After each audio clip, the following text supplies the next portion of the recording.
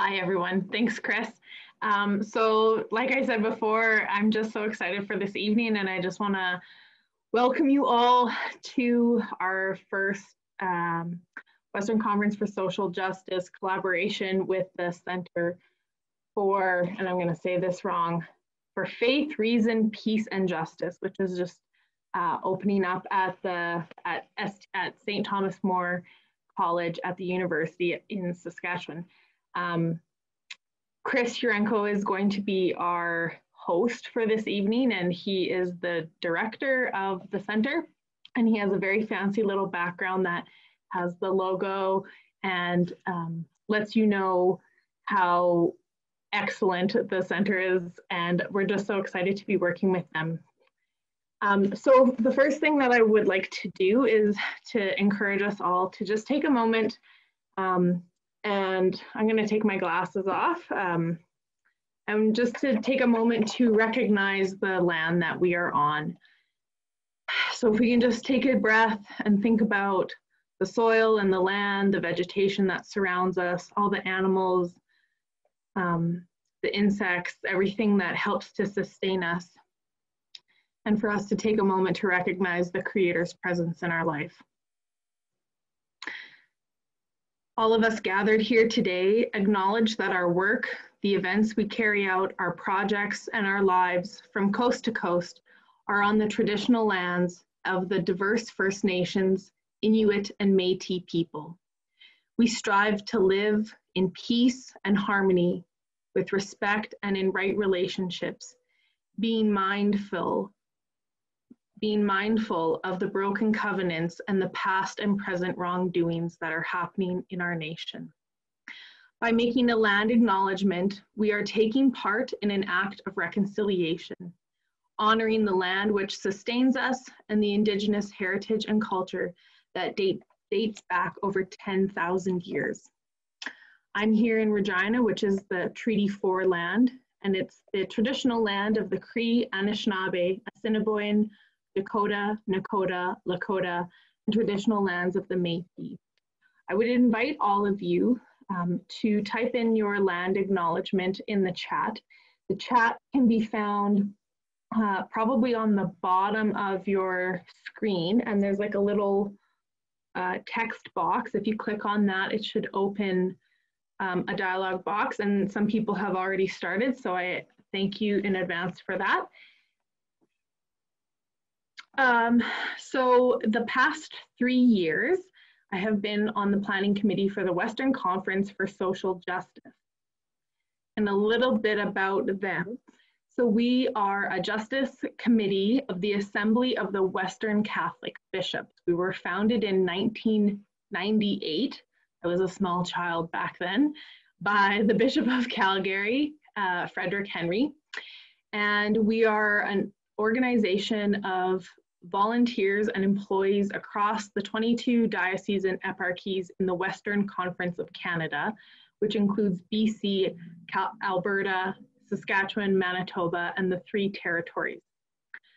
Our purpose is to engage in transforming the communities we live in like yeast. The church is here to make everything, new persons, cultures, social structures, laws, and customs.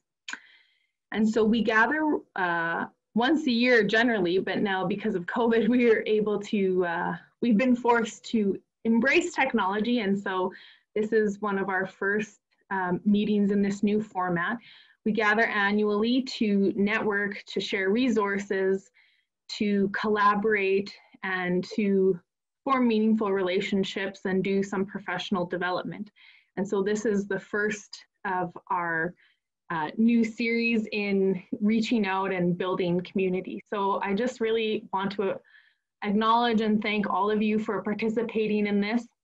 If there are any questions or comments that you have, we will have time for questions at the end, but you can feel free to type in the comment box. And if you, as we're going through the evening, if there are resources or different things that have inspired you or helped you to carry out your work, we'd invite you to share those resources in the chat as well. And at the end of the evening, we'll be able to save this as the planners of this evening, and we will go through and create a resource page and be able to send it out and distribute it to everyone who's here, and you will in turn be able to share that with others. So I just welcome you all, and I will hand it over to Chris. Thanks. So thanks a lot, Tasha. So yeah, we're delighted to have this collaboration. We're really working with the Center for Faith, Reason, Peace, and Justice to try to find links with the community and to try to make the colleges, what the college can offer, more relevant, and to try to be informed by those community partnerships. And I think this evening is going to be a really good case of that. So I'll just tell you a little bit about what we're thinking for today. So we're going to have a panel of 4 amazing individuals that I'll introduce individually as they speak in a second. Then we're going to have a response from Archbishop Murray Chatlain. And then we're going to break down into, you'll be sucked into small groups. And in those small groups, the idea is that you'll have 20 minutes to introduce yourself, then to select someone who will craft a question for you, sort of moderate and craft a question for you. And then we'll come, Tasha's going to explain more about this when it's time to do so. And then we'll come back together and we'll use those questions that you crafted through the power of dialogue and pose those to the panelists. I think this will give a good variety to the evening, and it should be really interesting, as you'll see, due to the quality of the participants that we've recruited. The idea is that the panelists will talk for just over 5 minutes, 5 to 6 minutes in initial comments, and 4 of them will talk, and then the Archbishop will respond. And we're going to start with Dr. Peter Baltutis, and he is an associate professor of history and religious studies and the Catholic Women League's chair for Catholic Studies at St. Mary's University in Calgary. His research focuses on the historical and theological development of Catholic social thought and action in Canada. He also serves on the executive board of the CCHA, which is the Canadian Catholic Historical Association. So without further ado, over to Peter. Great, thank you. First of all, I want to say it truly is an honor and a privilege to be here this evening, so thank you for having me. I thought since I'm speaking first, what I would do is give you guys a bit of a bird's eye view about the document as a whole. Hopefully that frames our conversation moving forward. So Fratelli Tutti, or in English on fraternity and social friendship, is the 3rd papal encyclical of Pope Francis, promulgated in late 2020. Now, like most encyclicals, the title is actually very important. So the title here, Fratelli Tutti, literally means all brothers. And that comes from the admonitions of St. Francis of Assisi back in the early 13th century to his followers. Now, what Pope Francis is doing here is he's propping up St. Francis of Assisi as the exemplar of how to live a life of fraternity and social friendship. Specifically, he points out that St. Francis lived a life in right relationship, not only with all people, but also in right relationship with all creation. So that's the model we're called to aspire to. So what Pope Francis wants to really emphasize is that the hallmark of this new Christian society that we're all called to build is we're called to live in a way that transcends boundaries, geographic boundaries, economic boundaries, racial boundaries, religious boundaries. All boundaries are to be transcended. Now, Pope Francis tells us in this document, this social encyclical is part of the broader corpus of official Catholic social teaching. Now, what's curious about papal social encyclicals is that on one hand, they're meant to be timeless. They speak to all people in all circumstances. But on the other hand, they're also very specifically historically rooted in specific historical circumstances. So what exactly is Pope Francis speaking to or addressing in this document? If you're familiar with the pedagogy of Catholic social teaching, Pope Francis walks us through the typical see, judge, act methodology. So first, seeing. So chapter 1 gives us a very ominous title. It's entitled Dark Clouds Over a Closed World. It's a bit bleak. But it's important because what Pope Francis is saying to us is that oftentimes the conversation is framed around once COVID is over, we can get back to the way things were. Or once the situation has resolved itself health-wise, we can go back to how it was. And Pope Francis wants to tell us very clearly, hard no. We don't want to go back to the way things were, because the way things were quite dysfunctional and unhealthy. In chapter 1 outlines a whole litany of problems with the world, but they all focus on the common theme of radical individualism. The idea that the person sees themselves as the center of the universe. And as a result, it's me versus everybody else. And he talks about in paragraph 27, how people build up walls around themselves. Not only are these walls political walls of us versus them, but they're also economic walls. And as a result of that, Pope Francis talks about a common theme of his papacy, the throwaway culture. People use and abuse resources, financial, natural, or human, for their own selfish benefit, and then discard them once they're finished. And Pope Francis says we need to do better. So we move into number 2, which is the idea of judging. And for Pope Francis, he uses the parable of the Good Samaritan as a way to talk about how we judge this situation. And it's appropriate because Jesus himself used this example when he was asked by his followers, well, who is my neighbor?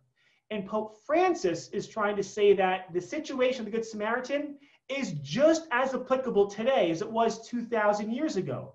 He says the weakest of our society, be it the preborn, the elderly, indigenous communities, racial communities, those with mental and physical disabilities are being discarded to the side. And Pope Francis challenges each of us personally to see where do we see ourselves in this Bible passage. But importantly, he says what makes the Good Samaritan so good, this is paragraph 63, is not so much the financial resources that he gives, but it's the giving of himself. It's taking time to invest himself and encountering somebody on the margins. That encounter with neighbors becomes the paradigm for the post-COVID world. Step 3, Pope Francis talks about now, this is an aspirational section. He talks about building an open world, so a world without borders, one of universal fraternity where people openly give of themselves in service to one another. And he calls it gratuitous service. We give not for personal benefit, but we do what's right because it's right for its own sake. So it's not selfish, it's radically selfless. And finally, part 4 talks about, and this is about half the document, it's a call to action. My students often complain about papal documents. They're too much theory. Where's the practice? This document gives us some real concrete tips on how we can try and move towards action. So very briefly, a better kind of politics. We need a better way to engage in civil discourse that focuses on the common good, one that combats root causes of poverty, one that builds policies around inclusion, not exclusion. 2, he talks about dialogue and friendship, meaningful ways in which we have to not just pay lip service, but actually listen to each other, come to know and learn from one another. And what's fascinating, in paragraph 220, he gives a model of what that might look like, and he points to indigenous communities as a model for us of how to recover an art form that's been lost. 3, paths of renewed encounter. Pope Francis calls us to mend broken relationships and to truly reconcile. And that means specifically letting go of vicious cycles of revenge. And here he points out why war is a bad idea, and specifically why capital punishment is vitriolic and against Catholic teaching. And 4th, and the final point, he talks about the role of religion. He says false religion seeks to divide people and use violence. True religion, he argues, builds bridges, breaks down walls of difference, and sows seeds of reconciliation. Ultimately, true religion is a sincere and humble worship of our common Creator. And what's fascinating is in paragraph 286 and 287 at the very end of the document, the models he gives of what this looks like. Yes, he quotes St. Francis of Assisi. And yes, he also props up Blessed Charles de Foucault. But he also moves outside the narrow Catholic tradition and includes other Christians, Dr. Martin Luther King Jr. He also includes the work of Desmond Tutu. But interestingly, he also invites the lived model of non-Christians, specifically the Mahatma Gandhi. So here you have this model of not just Catholics being in dialogue with themselves, but truly engaging with the other. And the last point I want to make is tonight, this panel, and I applaud Chris for inviting me here this evening, this panel is what Pope Francis wants. Religion to be not speaking in a silo to other theologians, but religion in dialogue with social scientists, with politicians, and with you, people on the ground. So tonight is a great model of what Fratelli Tutti is all about. Thank you very much. Thank you, Peter. So yeah, that was an excellent transition. So now I can introduce to you a social scientist working on culture, which is one of the areas that Pope Francis emphasizes. So just to use this as an opportunity to tell you a little bit more about the center, one of the things that we're doing in the center is we're housing St. Thomas More's distinctive area programs in Catholic studies, critical perspectives on social justice and the common good, and peace studies. And Susanna Barnes, who I'm going to introduce to you right now, even though she's not an employee of the college, she works for the University of Saskatchewan. She sits as the University of Saskatchewan representative on 2 of the advisory committees for peace studies and for Catholic studies. So Susanna Barnes is an anthropologist and is currently an assistant professor at the University of Saskatchewan. She has conducted extensive research in Timor-Leste, which some of you may know as East Timor, on customary forms of land and natural resource management, as well as customary healing. Previously, Susanna worked as an advisor to the Timor-Leste Commission for Reception, Truth, and Reconciliation.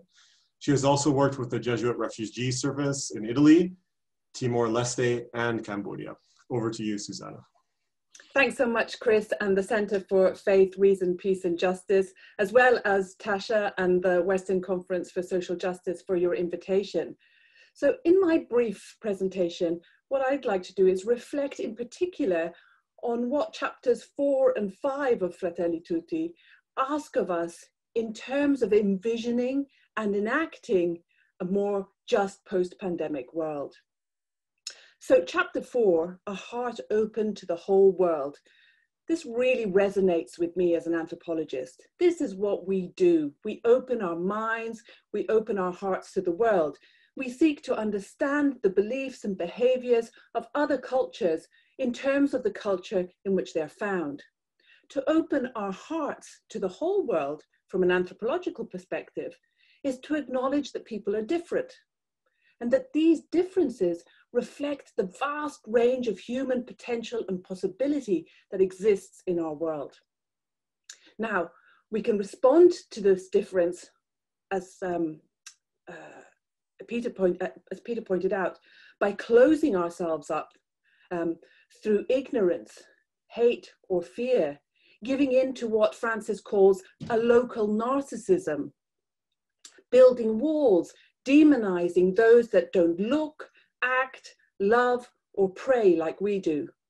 Or we can choose to open ourselves up and embrace this difference. This cultural encounter, as Francis puts it, is an opportunity for enrichment and the integral human development of all.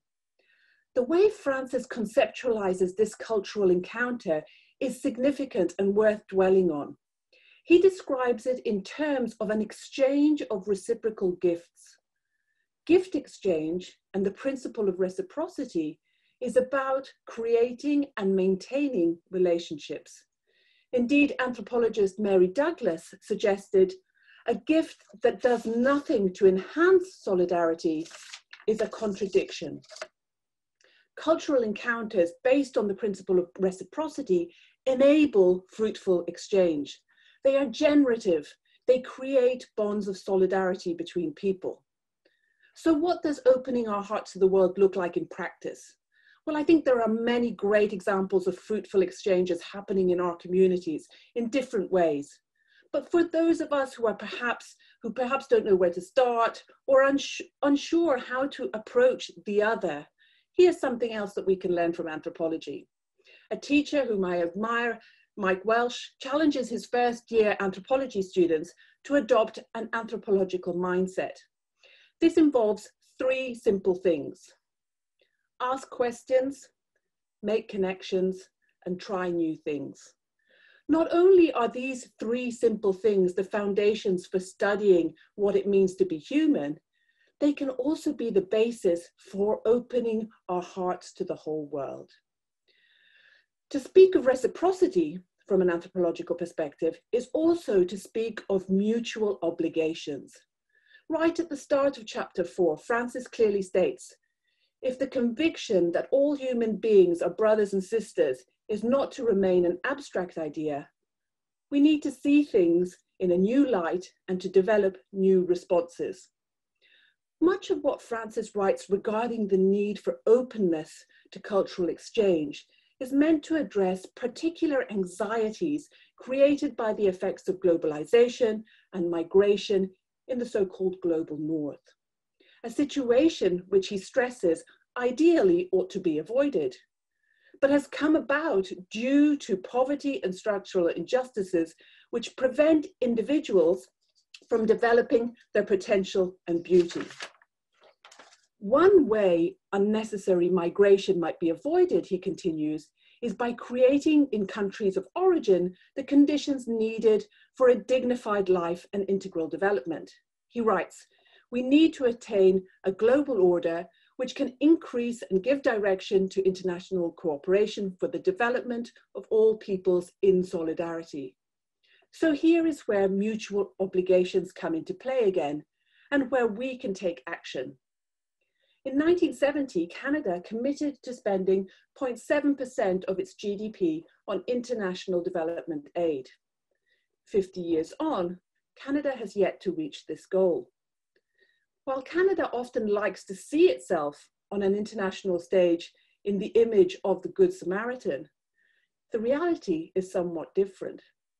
Despite pledging to increase Canada's international development assistance every year towards 2030, the current government actually provides less aid than the Harper government did. And seeking to appeal to what Francis calls narrow forms of nationalism, political leaders of the opposition argue that foreign aid should be cut further. As Francis reminds us, the true worth of different countries of our world is measured by their ability to think not simply as a country, but as part of a larger human family.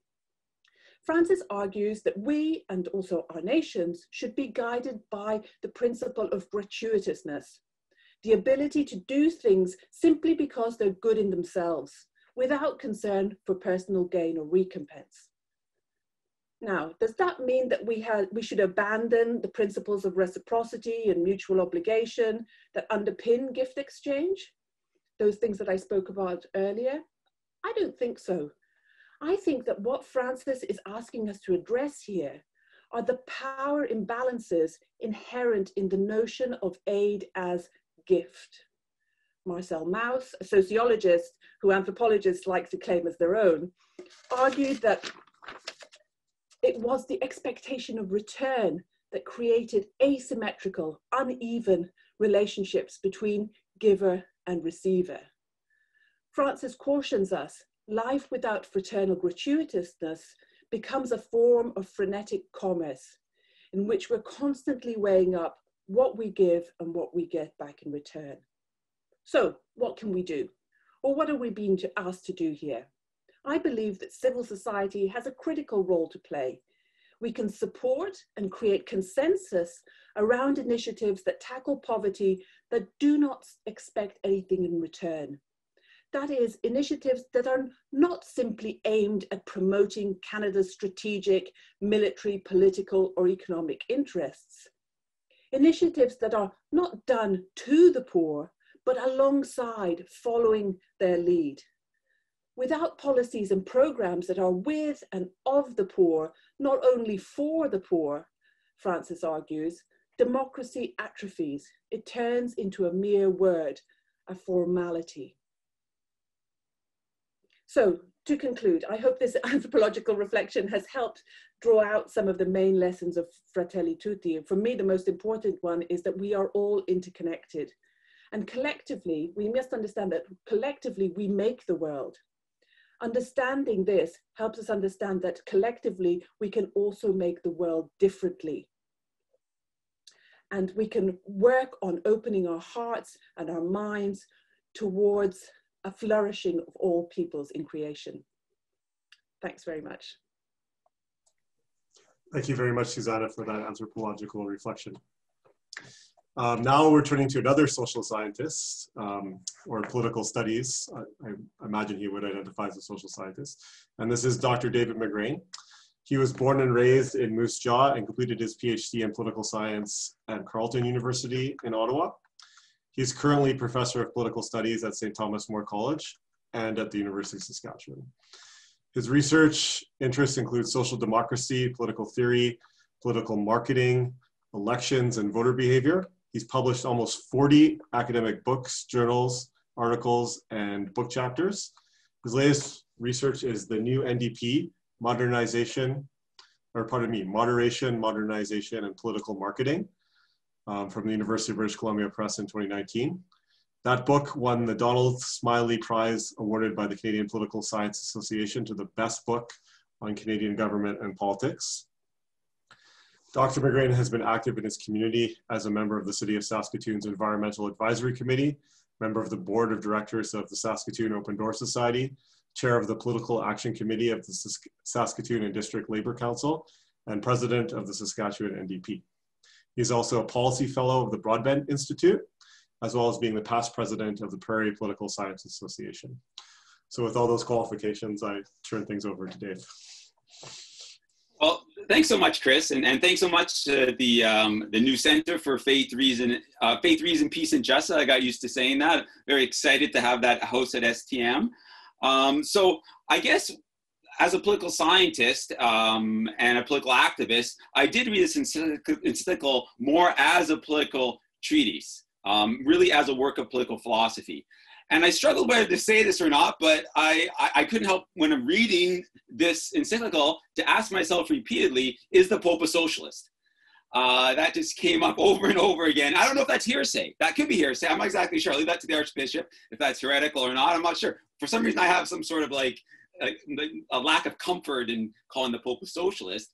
But what I can say is that, you know, as a political scientist, I have read a lot of socialist political philosophy. And Fratelli Tutti definitely picks up on a lot of those themes. So my reading of the encyclical, really over and over again, there's these two themes that I think come out for me anyway. And those are the themes of collectivism and cosmopolitanism. And for me, what Francis is doing in a lot of ways is sort of making a contrast between collectivism and cosmopolitanism on the one hand, which he's advocating for, and on the other hand, what he's advocating against, which is a very xenophobic type of nationalism, a very free market type of liberalism. So to me, reading this more as a political treatise, I thought the strategy was pretty clear as a work of political philosophy. What I think he's saying, this is my own interpretation of his political philosophy, is that a post-COVID world needs more collectivism and less free market liberalism, and that a post-COVID world needs more cosmopolitanism and less xenophobic nationalism. I'll just put that in the chat there. I apologize for a lot of isms in there. I just realized that. Political scientists have a real addiction to isms. We just throw them out all the time. It's just it becomes a problem. Everything's an ism, right? McGraneism, STMism, everything's an ism. But you'll see that is part of, I guess, my training as a political scientist. So let me first then explain a bit what I mean by his collectivism, and then I'll move on to the cosmopolitanism. Well, he repeats a number of times that the overriding political duty of a Catholic is to care for others. Care is a big word that comes out in this encyclical for me. It doesn't matter if you know the other person. It doesn't matter if the other person lives in a different place than you. It doesn't matter if the other person is of a different ethnicity than you. God calls you to care for that person, just like the Good Samaritan. And this is the heart of Francis's collectivist view of society, that we are all brothers and sisters, and that we all need to care for each other because we are interdependent on each other. And the metaphor that comes up when he talks about brothers and sisters is a metaphor that comes out of socialist political philosophy, that is that society is a family.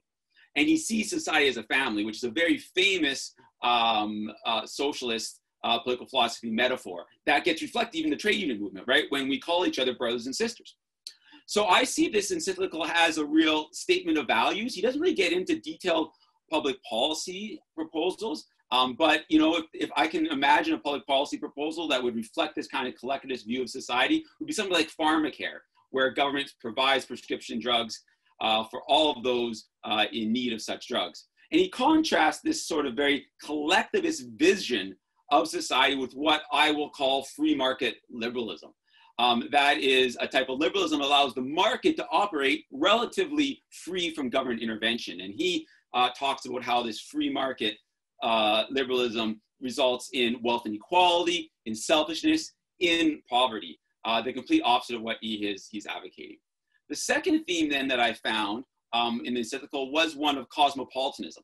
That is this idea that human beings on earth are all members of one single family, that we're all members of one single community, that we all live in a global village of sorts, right? We're all related to each other.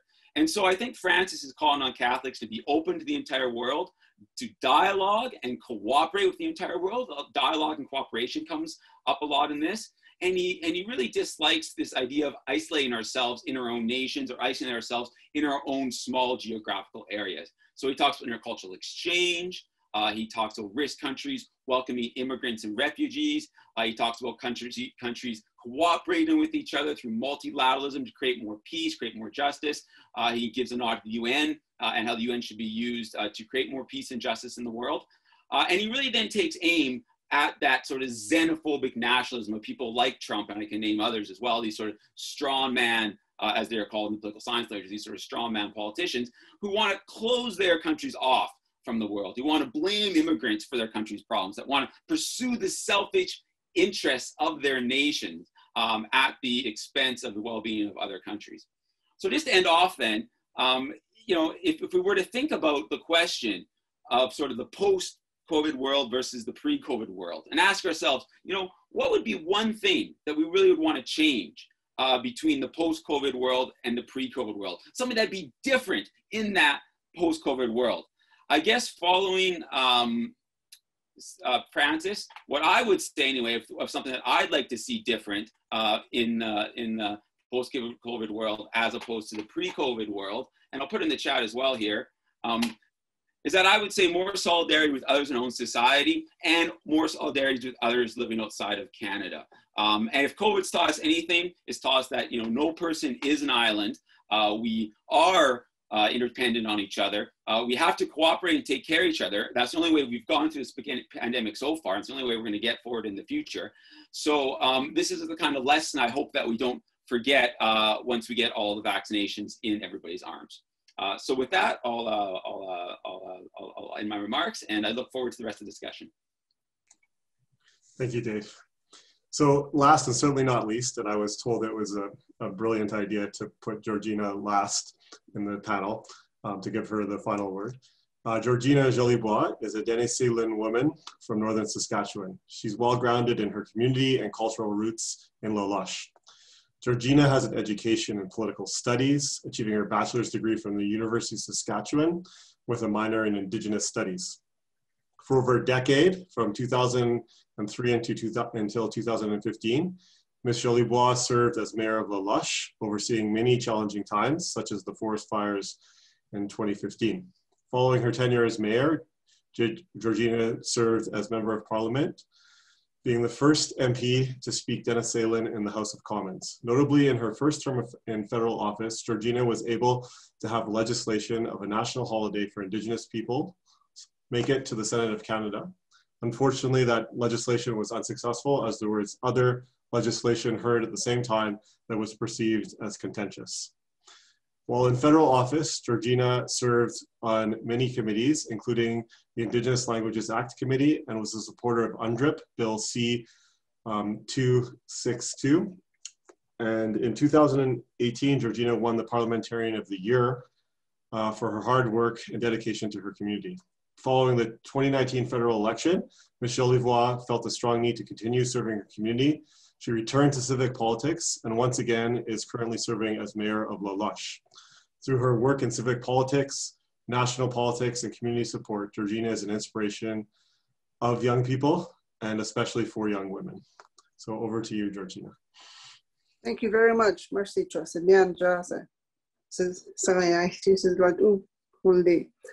Good evening, everyone. My name is Georgina Jolibois. I am a Denisant Fino woman, born and raised in Loche. Before I proceed, I want to thank Ms. Gertrude Rampray for inviting me and having this privilege and honor for sitting in a panel facilitated by my very own bishop. Bishop Chatlain is a respected bishop, well loved, not only here in the community, throughout the whole North, and he is instrumental in some of the work that I'm doing.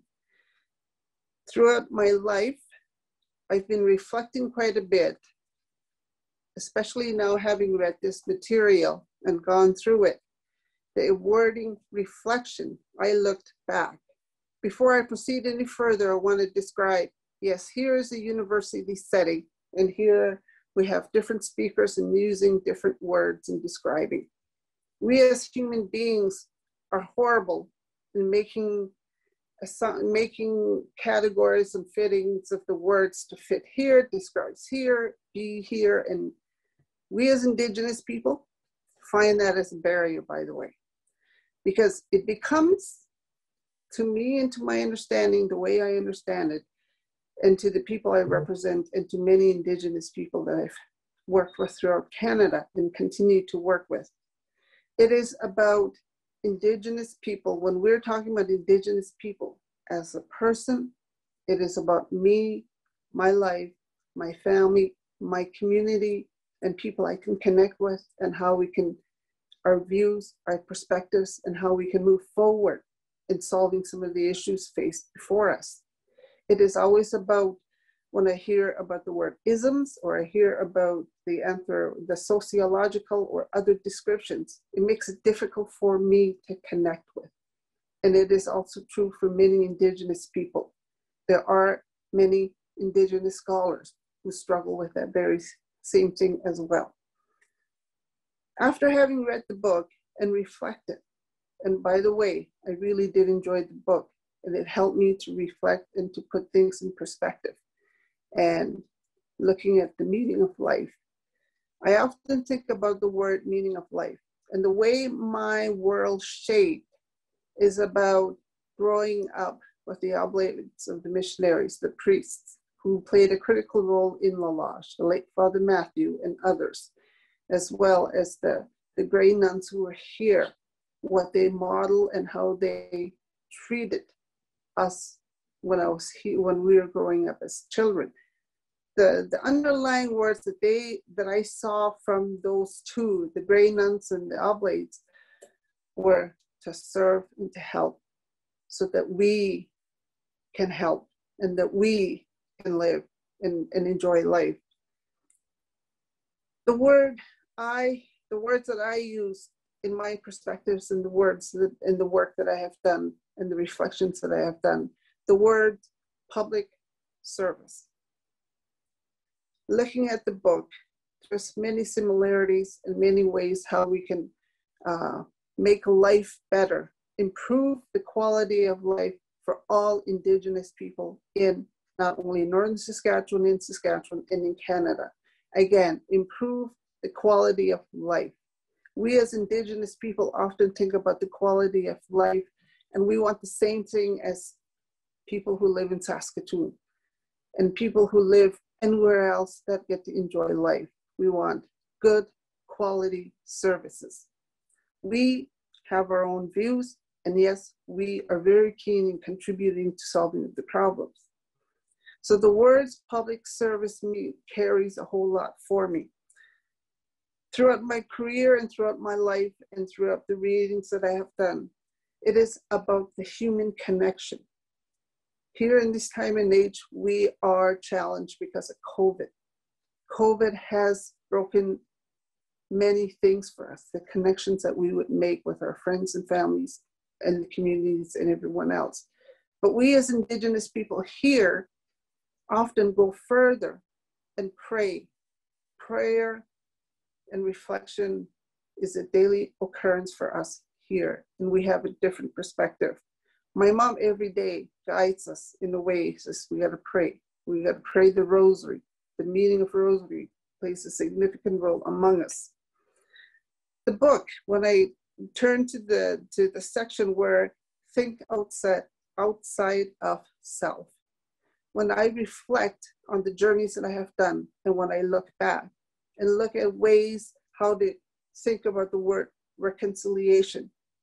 Pre-COVID for Indigenous people experiences, history were very painful and continues to be very painful.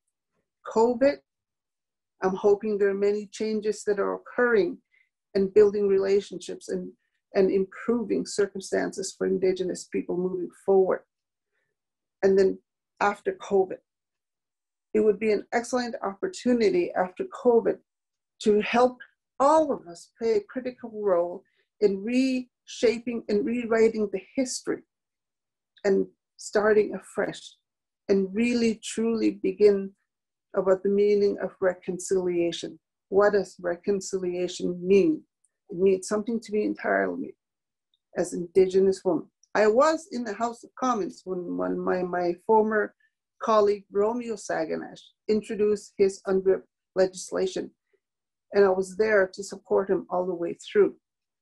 And it was a remarkable journey to have gone through that with him, and to this day, still having that relationship and having to gain an understanding about what it means to be Indigenous and having some rights. My own work, the work that I've done in the House of Commons. Indigenous people play a critical role in Canada, but due to systemic racism and systemic of any kind, all the barriers place us down. That has to stop. And for those in the future, those who want to work with Indigenous people, please look at yourself, understand yourself. Do you judge? Why do I judge? Examine. And this is where someone like the bishop is critical to me, because he's able to relate to us as human beings, and yet he's able to do his remarkable work as a bishop. And families, young people, and people of all age can relate to him. It is about relationships, but being able to relate. And that's how I reflect on the book. I think about Mother Teresa, Dalai Lama, though he's not Catholic, but others, and building relationships and building hope. How can we build hope for young people and in Canada, and strengthening our ties and our spiritual connections and get rid of barriers? So with that, thank you very much for listening. Thank you, Georgina, and thank you for reminding us to stay grounded in our dialogue when we try to build those deep relationships that you're talking about. So Georgina has already started to introduce Archbishop Murray Chatlain. He's originally from Saskatchewan. He was named as Bishop of Mackenzie Fort Smith in 2007 and installed as Archbishop of Keewatin, Nepal on the same day as the inauguration of Pope Francis in Rome in 2013. He serves as co-chair of Our Lady of Guadalupe Circle, which is the Catholic Church's coalition for advancing reconciliation with Indigenous peoples. So if you recall, Archbishop Murray will offer a response to the panelists, and then we'll pass it over to Tasha. Thank you. Okay, thank you, Chris. Just impressed with our speakers, very good presentations. And I thought, Peter, you did a very good description of Fratelli Tutti in just a few minutes. One of the lines that really struck me was, we need to do better. That I think that's just in the Pope's frustration and his desire and care, is that we need to do better. And I think all of us are on this call because we share in that. So I thought that was an important line. And Susanna, I appreciated the anthropological perspective. And I think so much of what Georgina's talking about is that ability and openness to embrace the other, that we don't see the differences of other cultures and peoples as a threat, but that our response is of desire to learn. And I thought that your expression, you highlighted local narcissism is something we've seen played out in politics so much lately, that that is really a painful thing for our leadership. And so that we do things because they're the good things, they're the right things. I think that's a simple but important message that you were communicating there. David, I think that you have no problems calling Francis a socialist. Maybe not to narrow him to that, it's certainly not heresy. Catholic social teaching is very connected to socialism, and they probably have informed each other throughout their development. And so again, your line of solidarity and interdependence, I think, is really important, that all that unpacking of solidarity. I'll just give a shout out to Development and Peace. I think that Development and Peace models an accompanying solidarity in their style. That's very important. And finally, Georgina, I was blushing a little bit there, Georgina, anyway. Anyway, I really appreciated your perspective and just, helping us to realize what a different direction the Indigenous mindset comes from. And that we don't sort of just presume that everybody sees things a similar way, that there is really different ways of seeing things, and the importance of relationships.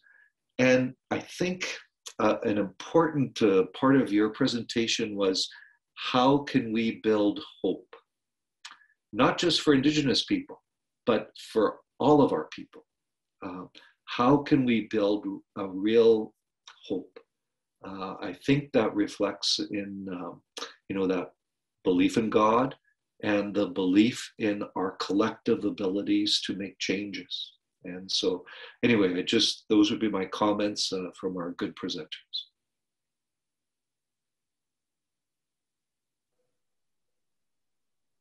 Thank you so much, Bishop Murray. So it is at this point in our evening that we want to give you a little bit of time to engage in dialogue, to do some active listening, and to reflect in very short order on what you've heard today. So you're going to be placed into breakout rooms. There will probably be between 4 and 6 people in a breakout room. When you get there, please choose one facilitator / reporter, and their task will be first introduce yourselves, and then based on what you have heard and what stirred your hearts, what's one question, only one, that you would like to ask the panelists? And so the facilitator reporter's duty will be to write that down and then to bring that forward on behalf of your group.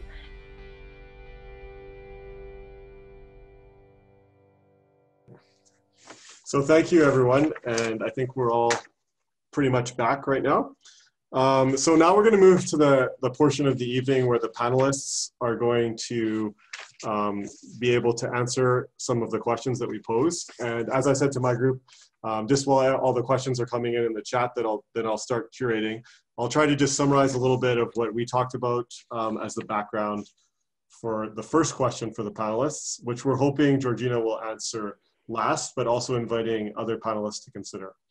So in Laudato Si, Pope Francis talks about Indigenous communities as not being just one minority amongst others, but that we're called to be, that they should be, and that we're called to achieve the situation where there are principal dialogue partners. We talked quite a bit about how to think about a way in some of this language that Francis talks about in terms of dreaming, of coming out on the other end of COVID so that our Indigenous brothers and sisters and their communities are in a better place on the other side of COVID. In that idea of principal dialogue partners, almost a preferential option for Indigenous people. The context for this question is that we're dreaming of worlds that are possible. So it's not just a dream, but this sort of dreaming of a grounded reality that ought to be. And we're interested in Georgina's challenge to some of my academic brothers and sisters in terms of their language use. so that the isms don't become divisions. And we're also interested in the things that have come into focus because of COVID, generosity, moments of grace and giving, etc. So in all that spirit, we're asking the panelists, and we're asking Georgina to have the final word on this. What can we do to ensure proactively that our Indigenous brothers and sisters come out in a better place on the other side of COVID? So who's brave amongst the settler academics to go first?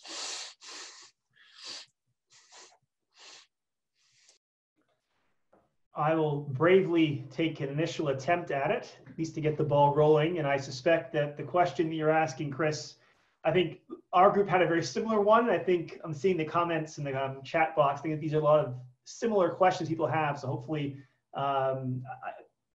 this will start a conversation amongst us as panelists. I think really to narrowly specifically look at Indigenous communities, one of the things that came up in our panel, our small group discussion, that's worth mentioning here, is that Pope Francis really wants to say that as much as there is a imperialism that's happening in the world in terms of military exploitation, colonialism, there's also a cultural imperialism. And Pope Francis pushes back strongly against that and says we need to protect and preserve local cultures and local communities. So there's an emphasis that this is something we have a moral obligation to do. How one does that, I think in chapter 6, for example, Pope Francis talks about this idea of dialogue and friendship. And I think, and I'll speak for myself, coming from Eastern Canada, moving out to Western Canada, I did not have opportunities in Eastern Canada to interact very much with Indigenous populations. Coming out to Western Canada, they're much more prevalent. And that was really interesting to me. And I think that even though they're more prevalent, there's a reluctance to even know how to do that from someone who's not part of that community. But I think what Pope Francis is calling us to do is to engage in dialogue and engage in friendship with those communities. So in many ways, it's trying to not see Indigenous communities as somehow the other, but trying to actually make personal connections with those communities. Because once you have those personal connections, then it's hard to demonize or create the other as something that you actually know. It's easier to say it's that group of people over there, but once you actually engage in rich conversation and begin to have those encounters, those barriers get torn down. So I think the initial step is to try to find ways to look to make those personal acquaintances with those other communities. How one does that, I think we can look back to the point that I think Sarah gave us initially, Susanna gave us. I wrote down those 3 things. 1 is asking questions, 2, making connections, and then 3, trying new things. I think that's actually a great life mantra to have. So I think it begins with not assuming we understand what First Nations think about things. We have to first actually ask them if they think about it. 2, make those personal connections. And then 3, try new things. I mean, I don't want to monopolize the time too much, but for myself, my university has a program. We have an Indigenous officer that helps create these experiences. So for me, it was the experience of trying to take part in a sweat lodge, listening to a First Nations elder, taking part in some of these ceremonies has helped to demystify a lot of that for me, and I'm much wiser for it. So I think those experiences of trying to engage the other without trying to culturally appropriate what they're doing, but actually approach it on their terms is at least a good first step in that process. Those are my initial 2 cents. I would just add just to Peter's point, just in like 10 seconds or so, just that I love the idea of the dialogue, and that's what I thought of too, but I think there is some sort of endpoint to the dialogue, and what I would say is the endpoint of the dialogue with Indigenous people and settlers is to create some sort of form of solidarity with Indigenous people. That would be the endpoint. Now, that's not an easy thing to do, and how do we do that? That's I'm going to leave that aside for the moment, but I would hope that post-COVID, that we can really engage in the type of dialogue that builds solidarity between ourselves as settlers and our Indigenous brothers and sisters. Chris, I won't add much more than what Peter and David said. But just going back to what Georgina said afterwards, what we do know is that we can't go back to what it was pre-COVID. That is not an option. And so we have to imagine something better. And I think that it's possible by opening these pathways, that notion of reciprocal gifts and of entering into relationships of reciprocity and mutual obligation. But it must be done in the right way, I suppose.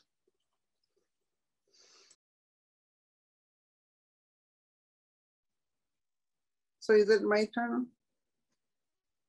Yes? Okay. Thank you for this opportunity. The way I understand it,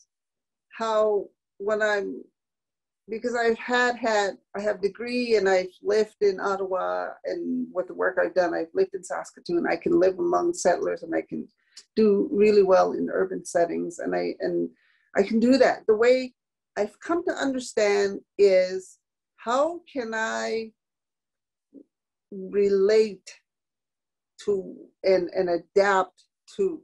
And for my personal self, the prayer.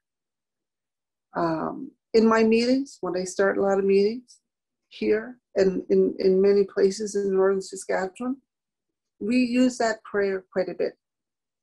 How the prayer helps me about how I can, if there's anger, I don't want it. Yes, as a human being, I will feel angry, and I will. So I work on separating that. And if there's anger, how can I think about bringing love and hope and making that person feel, it doesn't matter who and what it is. And when I'm able to be in that frame and that mindset, I can adapt and I can be in that space and make the connection and build the relationship. And here in the community, in the work that I am doing, and that's what I try to do on a daily basis with various, for example, the relationships. I always say every relationship is important. It doesn't matter with what agency. If it's a professional, could be the RCMP officer. Many RCMP officers who end up in northern Saskatchewan are fairly young. Mind you, that's everywhere in Canada, but they're fairly young in an experience. Yes, they're a police officer, but they also need people to help them do their job. And so that's how I am able to relate. There's so many people who can make that connection. And the church, the Catholic Church to the Christian church that we have in the community, again, how are we able to make that connection and do the things that we are doing collectively? Again, David, we use the word collectively. Everybody's in it. And during this COVID situation here in Loche and the approach that we are taking, we know that the majority of people who are home, from young and old, there are many who are following precautions and are staying home as much as they can. There are those that break the rules, but those who are home, there's a lot of disconnection.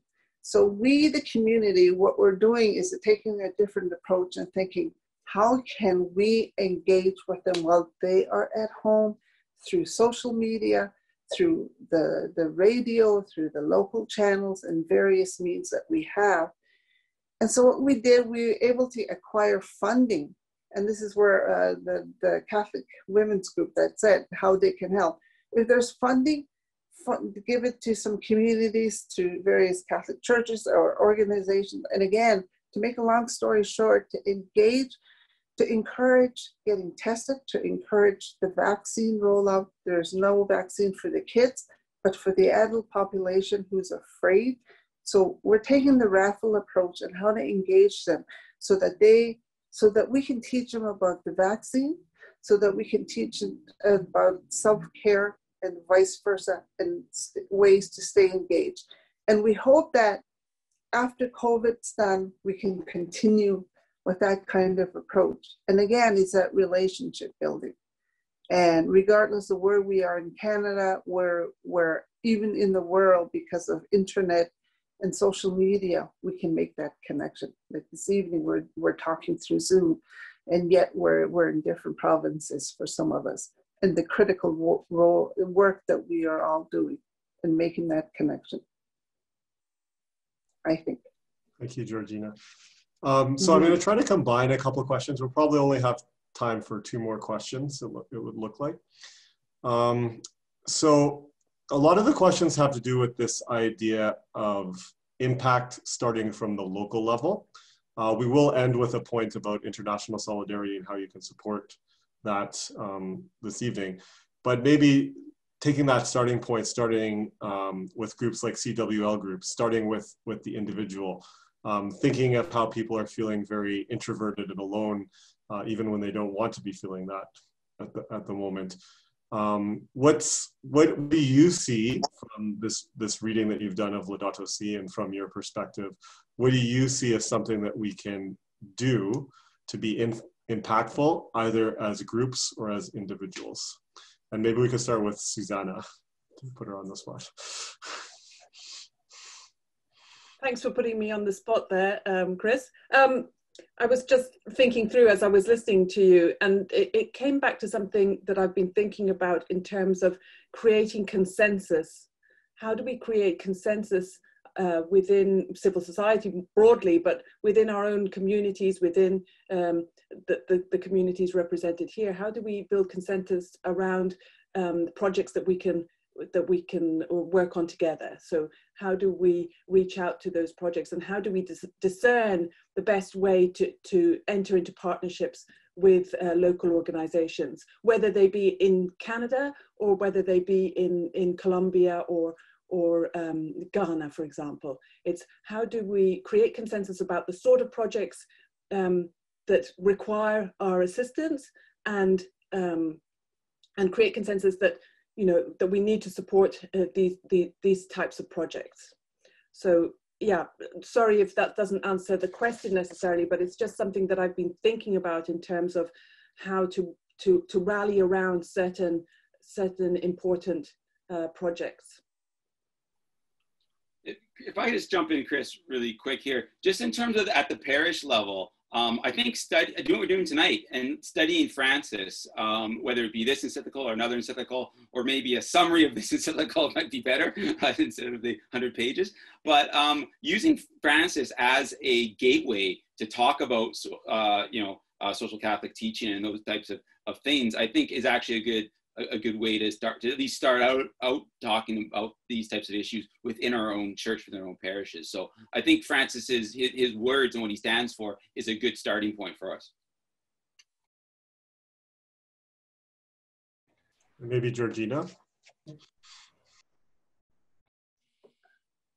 The way, I'm thinking my own, and Bishop Murray is again very critical in how we do things here in the community and throughout the northern Saskatchewan within the diocese. The parish priest that we have here, he is of East India. I always say when I'm describing Father Robert, he is one of the nicest men I know. He loves to smile. He greets you with a smile. He's in the community. He's talking to people. He's learning the language.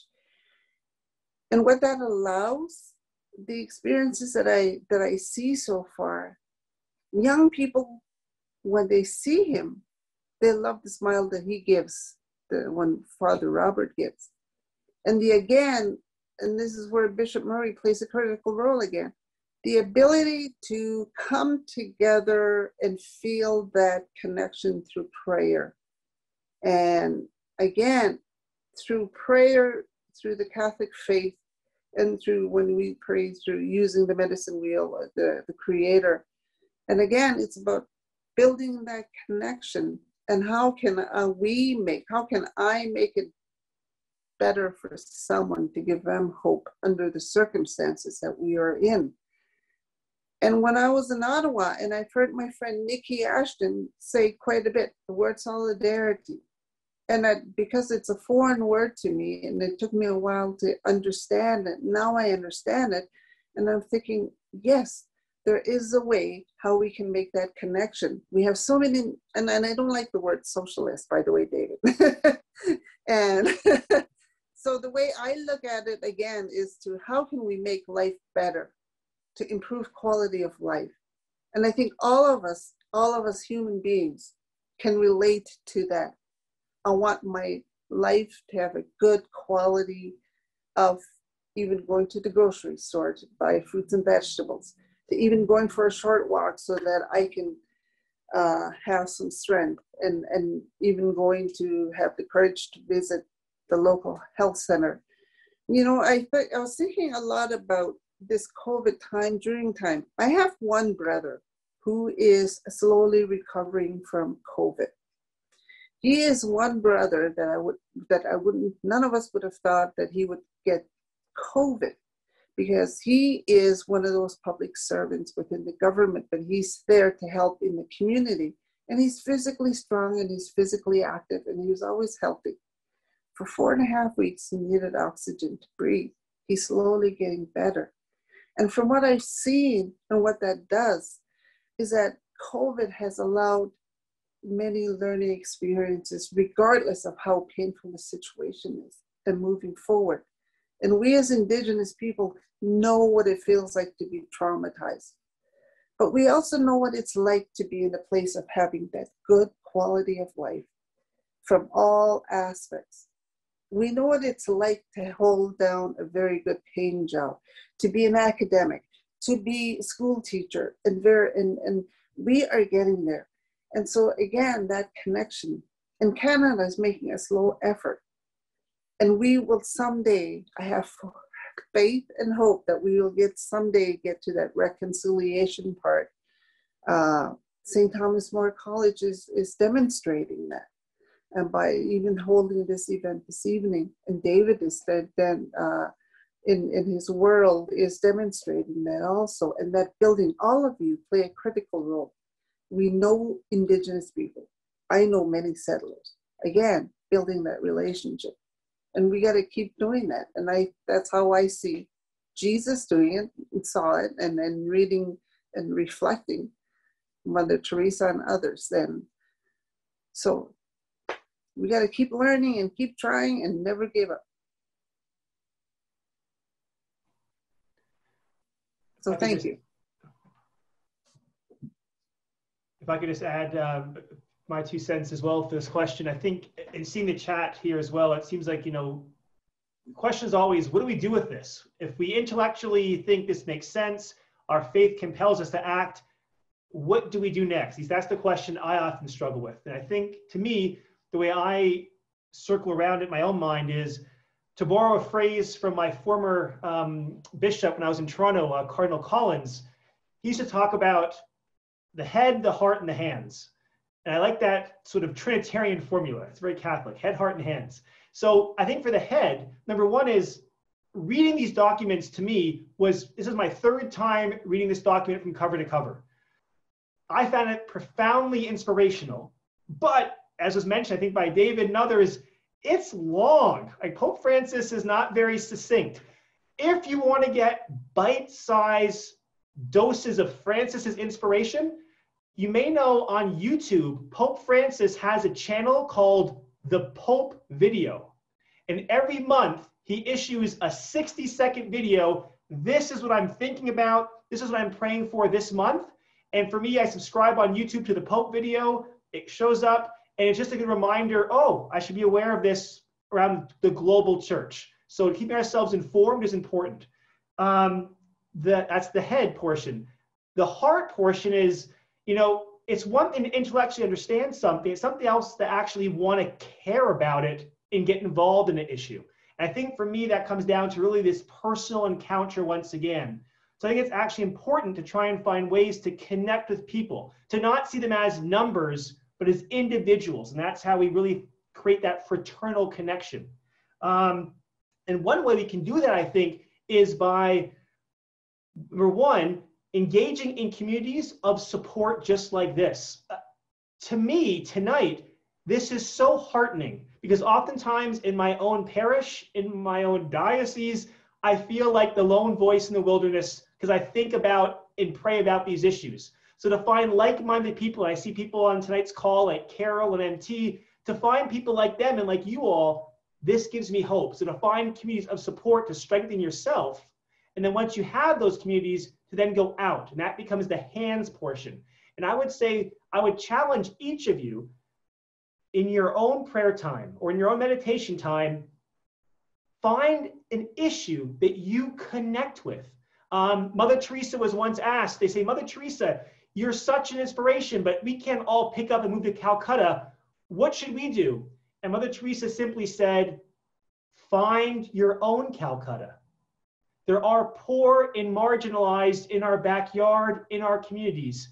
So the question is to discern carefully, how is God calling you towards a certain group or a certain activity or a certain charity or a certain NGO? And then to commit yourself to say, I will work with that NGO to make this problem begin to become ameliorated in some way, shape, or form. And then lastly, and perhaps Georgina might have some more insights on this, in my experience, politicians need to be our servants. We can lament bad politics, but I would encourage us to reach out to your city council member or reach out to your alderman or reach out to your MLA or your MPP or your MP in Ottawa and say, these issues are important to me. And if you represent my voice, where do we stand on these issues? And admittedly, that takes a lot of courage. I mean, I have my doctorate and I'm so nervous calling my politicians, but I'm slowly getting better at it. So I think it's on us to hold our politicians accountable. If they want our vote, we try and demand action on some of these issues. And the more we can bug them or remind them that these are pressing concerns, I think that is helpful. So those are at least my initial thoughts on ways you can start putting these abstract ideas into reality. Hopefully that was helpful. Thank you, Peter. And of course, you could also become the politicians because good people like Georgina and David have shown us. Okay, so I'm going to try, this will be the last question that I ask, and then we do have sort of a 5-minute closing that Tasha will take us through that gives us an action item as well, so I hope you can stick around for that. And I'm going to try to get in not only the questions that you could see, but also several that have been messaged to me privately from certain folks. So let's think about, and I'm going to start with David on this one, just so he knows, so he can get ready. So let's think about this point that's come up in different ways this evening, and that's this idea that things can't and should not be the same after COVID, that there are cracks in the way our society has been organized and our lack of reconciliation, et cetera, that have shone through because of COVID. Katie says very beautifully, COVID is a chance for a social reset. So thinking of that, a lot of the questions have to do, that we haven't got to yet, have to do with how we work across boundaries. Work across boundaries to build up the culture of encounter, work across boundaries for reconciliation, work across boundaries to connect communities that are otherwise unconnected, and also to work across cultures. So thinking of that context, how do we encourage each other in the type of the good work that you have mentioned this night and that you as panelists have mentioned, that you have highlighted as panelists? How do we encourage each other in this good work? And starting with Dave. Well, that's a great question. I mean, how do we encourage each other? I mean, the one thing that I found, so I was a budding politician, you know, unfortunately lost in the last provincial election by 259 votes, and I've been involved in politics quite a bit in all these organizations, political organizations. The one thing I found is to encourage other people is to compliment them.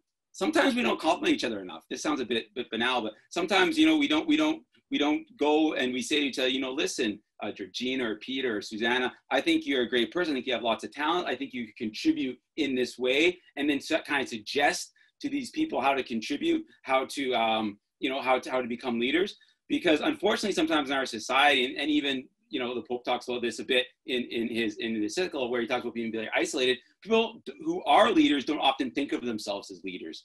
So try to encouraging others to be leaders, I think, and I've tried that various times in my political career, and it's something that is really useful for the world as a whole, but also a very fulfilling thing for yourself, because when you do kind of encourage someone else to be a leader, to become a leader, you feel really great about the world as well. So I think encouraging others to take on leadership roles, even though they might not think of themselves as leaders, I think is something that's quite important. Peter, would you care to weigh in? Yeah, I think one of the challenges is we need to find other people to be kind of coalition building, if you will. So specifically what I mean by that is trying to find other like-minded people who may be in your faith-based settings or may not be. So for example, in Calgary, there's a group I began working with called the Calgary Alliance for the Common Good, where it's a group of not just Christian, but all different kinds of faith communities, and coming together with things like labor unions and coming together with community associations and trying to say, how can we now multiply our efforts around issues that we all think are important for the common good? So I think sometimes it's intimidating to be on your own. And so it's important to try to reach out to others that share your views and then multiply your voice by working together as a team. And I think, as I mentioned earlier, we also need our own support network. So trying to find other like-minded people, and that can be sometimes prayer groups. I think prayer, obviously that's extremely important, but also trying to find, for me, honestly, granted, I'm a church historian. So even looking at heroic models of people, we have a tremendous litany of saints to draw upon through a variety of circumstances. And even in Canada, we have a wealth of inspirational stories that can inspire us. So I think sometimes it's trying to find inspiration where you can from the living model of people who came before us or are in our midst right now, many which are in this room with me right today. So I think trying to find other people to inspire us is important and finding communities of support. And Susanna, if you could offer a few thoughts on this how to encourage each other in this good work. Sure. I mean, I think there's a great line in Fratelli Tutti, and Pope Francis says, don't sit around waiting for politicians to do everything. He says, there's a really important role for civil society here. And so just echoing some of the things that Peter and David have been saying is, it's then incumbent on us to sort of to move out of our comfort zone, to do those three things that I said: ask questions, make connections, and try new things, and sort of take that step, that first step towards the other, and towards building up these coalitions, towards building up consensus around key issues. So yeah, that would be what I would say. Then Georgina, for your closing insight, please. Thank you very much. And again, I want to thank Gertrude and Bishop Murray and you guys for a remarkable experience. The words again, I always often when I get stuck for thinking too hard and then a number of things coming to my mind, two simple words: public service. For me, public service and how I got involved in politics locally was when I was a teenager. Who would have thought about this in high school? Because we had a high school, but there's no gymnasium, and we had to walk a kilometer to get to a phys ed class. And I thought, it has to be better. Life has to be better. I'll run for mayor one day. So since then, my commitment to public service is still ongoing, and it's expanded. And I've yet to, and so I encourage young people, I encourage others, what does public service mean to you? It means different things to everyone, from academics to scientists to police officers to social services and grocery store owners. The list goes on. It's the ability to help improve quality of life for someone else. By doing that, we can all have that relationship, the connection.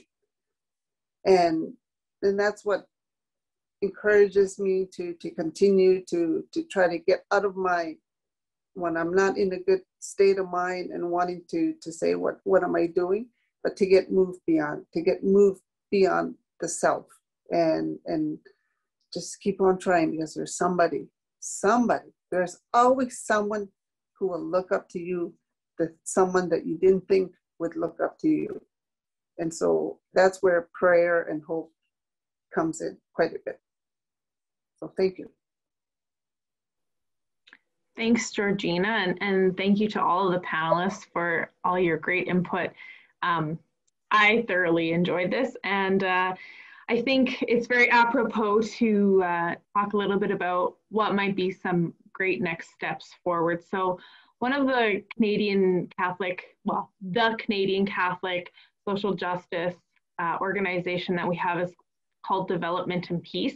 We're going to bring it up here on the screen so that you can see. If you don't know about Development and Peace, it was created in response to the Second Vatican Council when the bishops from all over the world came together, and the Canadian bishops really saw firsthand, heard firsthand experiences of the suffering and the poverty and the disparity and the lack of justice in so many other countries in the global south. And so Development and Peace was formed in response to that. And so it's a lay-led movement in partnership with the bishops, and they work to help to teach Catholic social teaching, to raise funds to give to these global partners, do education for Canadian citizens here.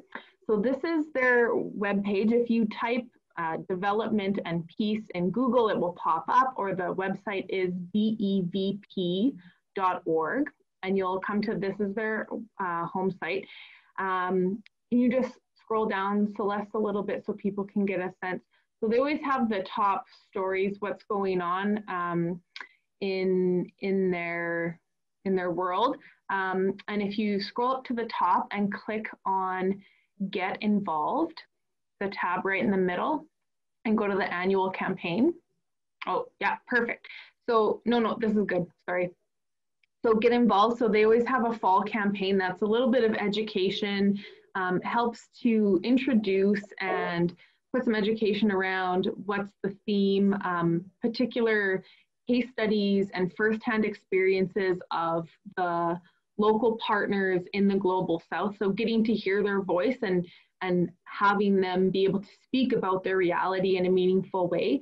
So there's always that. And then in Lent, they have, it's like a follow-up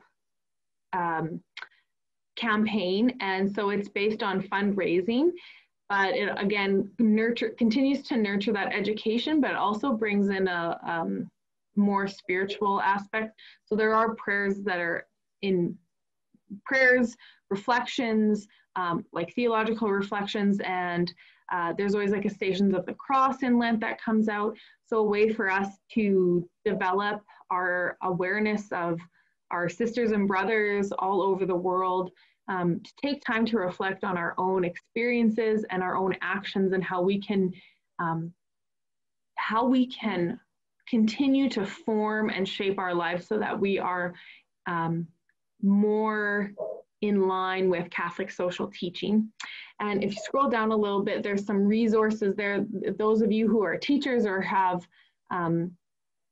the ability to interact with others, there's Join a Just Youth Group, Catholic Schools Think Fast, and then there's Advocacy and International Experiences. Work with us if you want to work with them. They're a great organization. I worked for them for a little bit, and just really, really excellent.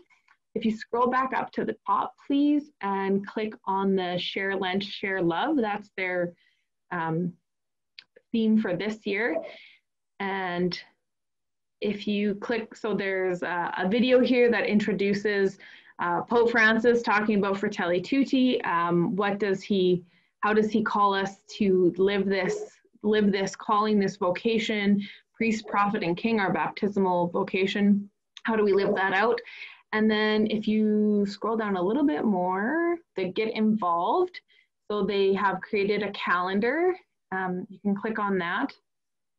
And this is a great tool that each day of Lent, there's a different action item. It might be a prayer, it might be a video to watch, it might be an opportunity to learn about one of the local partners. There might be an act of solidarity, so a meal that you can share, or different resources that are out there in the world to spend some time engaging with. So it's really interactive. It's a really great tool, and I would just really encourage any and all of you to go here and to learn a little bit about Development and Peace. If you would like to become a member, you can go back up to the top and go to Get Involved and become a member. Perfect. So it's a lifetime membership. It's $10. If you're a youth, it's free, and you can get emails sent to you, keep informed. You can follow them on Facebook, on Instagram, on Twitter. It's a simple form to fill out, and then there is the opportunity for becoming a share year-round donor, so that you would give either a one-time lump fee of, whatever, annually, or to give monthly. And the work that they do is totally infused in and throughout with Catholic social teaching. Everything that they do really embodies like everything that we've been talking about. Care for the common good, the participation, the ability to hear the voice of the poor, to enable them to be front and center, dialogue, all these things that that we've been talking about. And so I think a really great way to continue this conversation is to engage with the materials here. If you do have any questions, please feel free to send myself an email, or Gertrude, or anyone else that you know that's involved with development and peace. I think I saw a lot of you who are either members or have worked for development and peace, so you can definitely reach out there. And I just, again, want to thank you all for coming. Thank you for your prayers. Thank you for giving up an evening to listen to all of us talk. And I really hope that that the Spirit has planted some seeds in your heart and in your soul, so that we can continue this great work that Pope Francis is encouraging us to do. So there will be any resources and the questions that we have talked about. They have been captured in the chat, and those will be saved and can be sent out to all of you who are participating. And we would invite you, if you are interested in more of these kinds of conversations to happen, please check out the Center for Faith, Reason, and Peace. If you would like to get on a mailing list for the Western Conference for Social Justice, I will give you my email, and you can email me and I'll add you to our list. I just have to make sure that I spell it right. We've done this before. Okay, there, it's there. And with that, I will bid you all adieu and have a wonderful evening. Thanks, and God bless everyone. Bye. Good night. Good night, everyone. Thanks for being here. Thank you. Good night, everyone. Good night. Good night. Thank you very much. Thanks. God bless. Take care. Thanks, everyone. Have a Happy great rest night. of your Lent. Good to see you. Good night, everyone. Nice. Oh, there's so many great people here. It makes me so happy. Oh, it's great. I love listening to everyone say goodnight. That was so nice. So cute. Just warms my heart.